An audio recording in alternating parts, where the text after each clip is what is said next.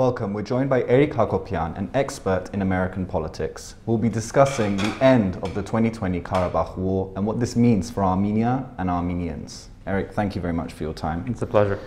So, what is the situation? What has happened? And I'd also like to ask specifically what happened last night in Yerevan that saw the parliament and government buildings ransacked?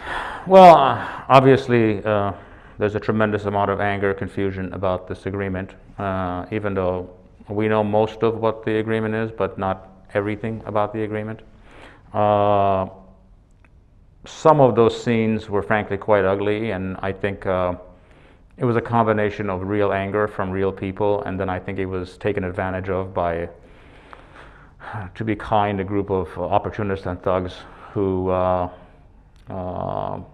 what was interesting about them is you have all of these people that are essentially saying the war should continue, and they're all, you know, young, fit guys who are good enough to tear a whole parliament apart, but they somehow never went to the front if they really want the war to go on. So I think some of it was the public anger and confusion is real, but it was obvious that some political forces were trying to take advantage of that and use that for their benefit in trying to hurt the current government. And with the 2020 war and now this subsequent peace agreement, what have we learnt as Armenians? Well, let's take one step back. I think there's two things that we need to study. And the first thing is we need to admit defeat and we need to learn from it. We need to understand that what brought us to this moment, what caused the defeat, to what extent all of us were responsible on some level. Even obviously there's other people who are responsible a lot more than others. I think first we need to face that before we can move on. We shouldn't be Pollyannish about this. We need to admit what happened was a calamity and a defeat. It's not the end of the world, but we need to be realistic about it and learn from it. The second thing, and that's the negative ledger, I think in the positive ledger, and it's more factual than positive, is we need to be eternally grateful as a nation and as a people for this fantastic effort that was put by this army that was outgunned, outnumbered, out everything for 43 days, and essentially by their heroism and their very valuable lives prevented a complete ethnic cleansing and genocide in Karabakh. So we need to be forever grateful for them, and as a people we need to do everything we can to help their families and be forever grateful to them. I think one thing that I've noticed in my conversations with people is I think since the government was always very positive about hղթելու, people really never understood what we were up against.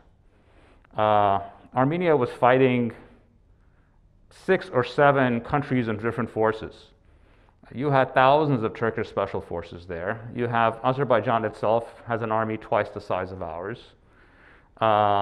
You had massive elements of mercenaries and terrorists brought in by Turkey from Syria and other places. There's been reports of Pakistani special forces, of Afghans that were brought in. So people need to understand that what our guys were fighting was not Azerbaijan. The closest analogy to this, historical analogy, a recent one, is really the 1940 Soviet invasion of Finland, in which the Finns, who were supposed to be defeated in a couple of days, held out for a month or two, and by doing so preserved their independence despite the fact that they lost some territory. Armenia was taking on the combined powers of 90 to 100 million people. And that kind of imbalance cannot go on forever. We know from reports about military attaches that the initial plan, this war was supposed to be somewhere between 3 to 5 days. And that's what everybody thought. In 3 to 5 days, they would have cut across the south, gone up north, which is what happened, get to Shushi, and then the other group would have gone into Rapan, and it would have been checkmate, except that 3 or 5 days turned into 43 days, and in that process, by the heroism of these fantastic young people that we have, they saved us from calamity. So those are the two primary things that, you know, we need to acknowledge first. But what do we learn from it? You know, you asked me, I'm sorry, I'm going on beyond your question, but you asked what we learned from it. I just want to give it some background. These are the things we learned from it is that the most important thing for us from this point on, and has been in the past, is to create an Armenia that is democratic, prosperous, and just. Because everything else we want to do stems from that. Because if we don't have that, nothing else matters. The second thing is, what we learn is that corruption kills. The corruption of the past 20 years, you know, our drones were in the houses of the oligarchs, our air defenses were, you know, in their bank accounts in Switzerland. That's reality. We have to be cognitive of that and understand it and move on. The other thing is visionless or mediocre diplomacy kills. We have diplomats without any vision who essentially left this country alone and stranded when this crisis started. The other thing is Azerbaijan has friends in the world. We simply have acquaintances. They have friends that come through. Ours are just send us really nice words for the most part. That made a huge difference, as we know, in the last 43 days. So, and the most important thing that we should learn is that we should never, ever send our guys into battle without the most modern equipment that we can buy, even if we need to borrow money to do it. We cannot rely on using 19th century bravery and 20th century weapons to fight 21st century wars. It doesn't work. It can only take you so far. We as a collective have to pledge that our fighting men and women will never, ever go into battle without having the latest, most modern equipment to defend themselves and to win the war. I want to ask, what does this war mean for Armenia and Armenians? And in terms of Armenian history, what does this moment mean for the future? Well, it's a calamitous moment in so many ways.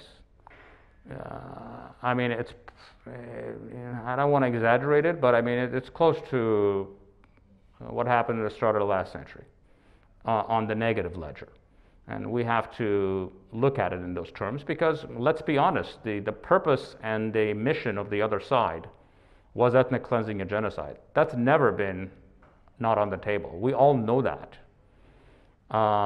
So 100 years, 105 years after the first genocide, we were actually looking at a serious chance of a second one. But having said that, by having a state and by having enough of a wherewithal, we prevented the worst from happening. And I don't want to downplay that. We need to understand that. We need to appreciate that.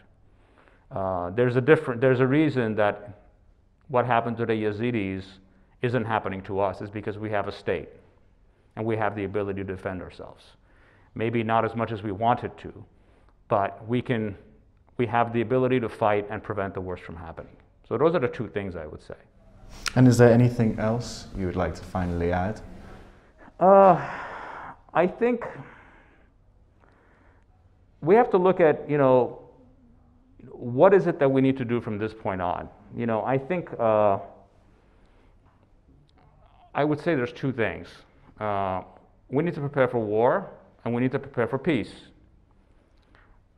It's not out of the question that this agreement that is done holds for the next 50 years. There's plenty of examples of it, Cyprus, other places, that for different reasons, the parties don't want to start another war. However, the way this agreement is written, 5 years, the peacekeepers can be asked to leave. And if the peacekeepers leave, that's almost definitive signal of another war, if any party asks for that, because why would you ask them to leave otherwise? So we need to prepare for what could come and be prepared for it. And the way you prepare for it is we need to look at a development model of what I call the garrison state, where we need to create our own military industrial complex. And that sounds like very highfalutin for a country as small or as not affluent as Armenia, but the truth is in modern warfare, with all these new drones and other things going on, none of these things are exceptionally expensive, and they're not really that hard to do. And there's plenty of Armenians around the world with money who can and should invest in that. So I think we need to create this garrison state model where you use the fact that we're always we should always be ready for war as a way to develop your economy. I think on the other ledger, which is what I call the peace ledger, is we need to have a concerted effort to use the way Azerbaijan conducted the war against them as the absolute proof why we need remedial secession and recognition of Artsakh. Because there's no more excuses, there's no more refugees, there's no more land to give back. The issue now is, does Azerbaijan has a right to rule the people of Artsakh who've been independent for 30 years, have run themselves, and who Azerbaijan in this war proved whose intentions towards were genocidal and criminal. Azerbaijan, by the way, in this war proved that it shouldn't even be running its own people, ruling its own people, much less a people from another ethnicity. Just the pitiful way that they handled their own soldiers and what happens to them when they're injured. So I think we need to have this as a collective, this push on the one side, which is focused on economic development and creating this garrison state, while at the same time being very aggressive in trying to get recognition for Artsakh, and by prosecuting Azerbaijan for the way it conducted the war in the criminal matter that it created the war, because that's the prima facie evidence that they should have no, not only legal, but no moral right to rule the people of Artsakh.